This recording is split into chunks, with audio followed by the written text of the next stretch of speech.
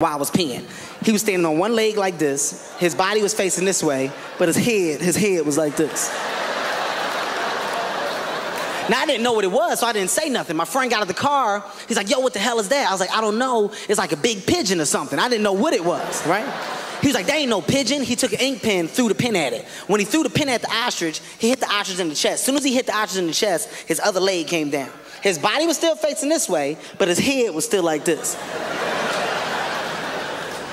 I was like, you know what? We should probably go get in the car because we don't really know what that means. You know, like that could be a sign. That can mean like you got 10 seconds to get out of my face before I kill you.